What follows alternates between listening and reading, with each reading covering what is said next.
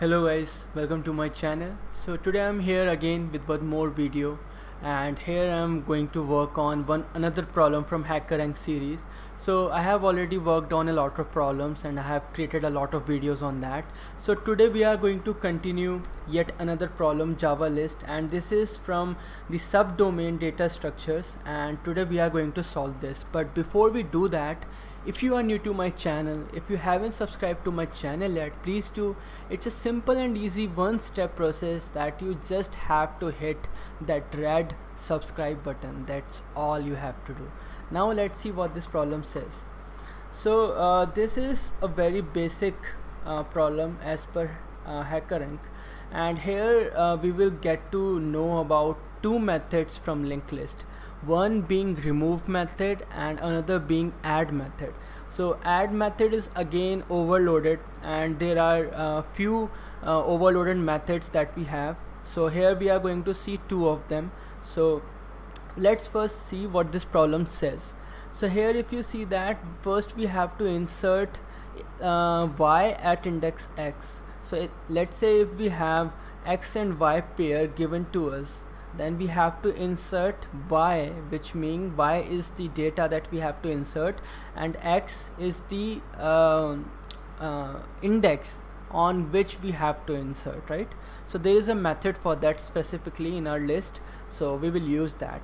Second is that we have to delete the element at index x. So again there is a method for this.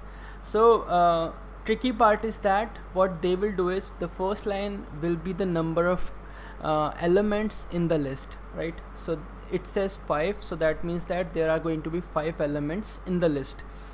Then there are going to be q queries. So here queries means that the number of operations that we have to do. So here they have given us only 2, insert and delete, but there could be multiples, right? So here when they say insert, we have to insert, right? But here the numbers are opposite, like this is the one that we have to insert and at this index, and at this index we have to delete. So considering this as an example, so here if we have to add, so 5th index is not here. So if you start from here, it starts from 0, so 0 1 2 4 5, 0 1 2 3 4 and 5. So 5 comes after 12, right? So there you will insert 23 after 12.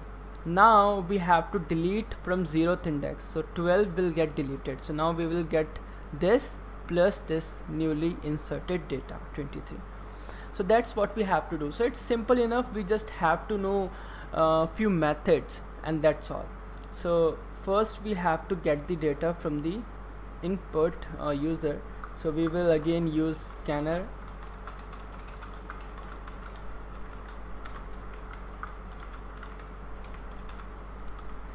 Okay, now we know that the first line is going to be the number of elements going to be inside our list.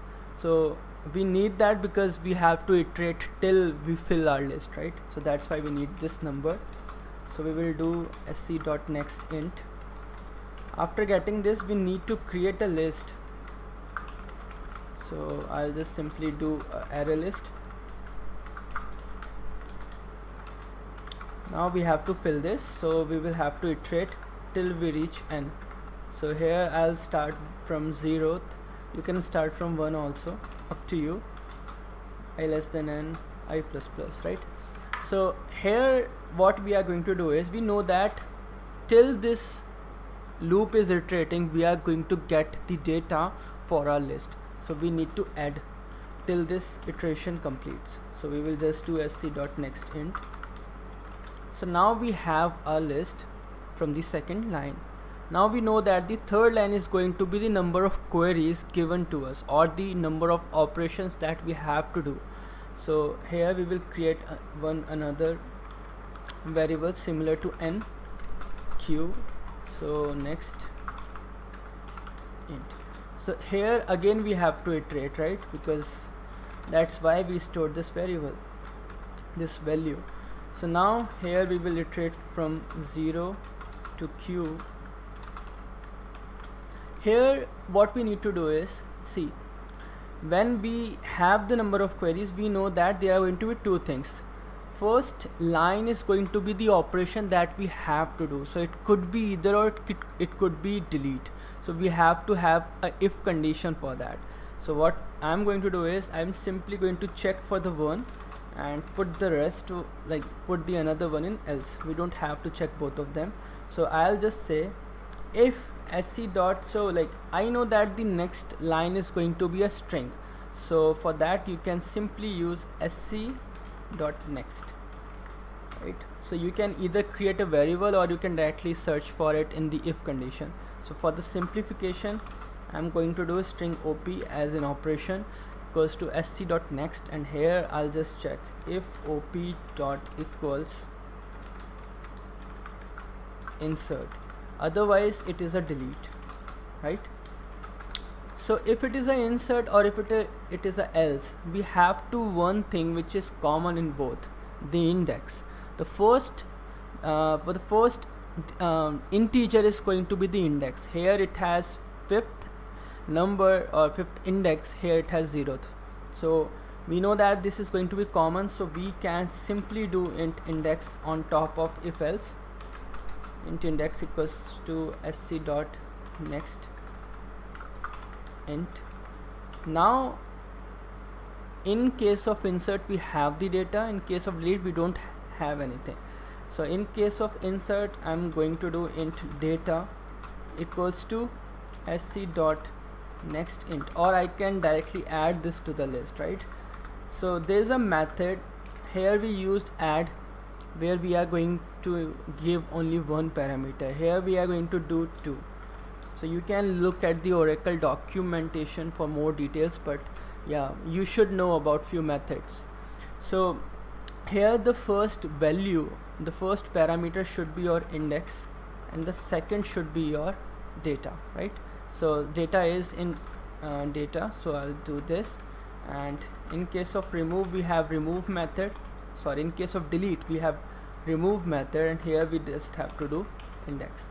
Now when we do all of this we have to print the data, and see this, if we directly print the list it is going to be separated by a comma and it is going to be enclosed in brackets, so we don't have to do that.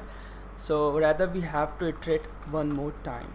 So we will iterate one more time and we'll do int item or data, whatever you want to do, list, and then we are simply going to do system dot out. Here we don't need to do print ln, because if we do that it is going to print the data in each line, which we don't want. So we need to do print, and here we will just do item and then we will separate it by space.